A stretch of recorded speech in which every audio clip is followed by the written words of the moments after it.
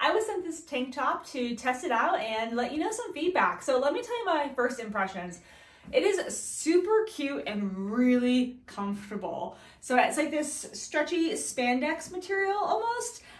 Really, really comfy. It's double lined. So again, a little bit of extra thickness here. I am choosing to have a bra on with this, but I think you can probably choose either way depending on your comfort level. So this is a size small, and you can see it's pretty cropped. I'm wearing like high-waisted pants here. I have a little bit of gapping as well. And then here's the back looks like. So it's a Razorback here.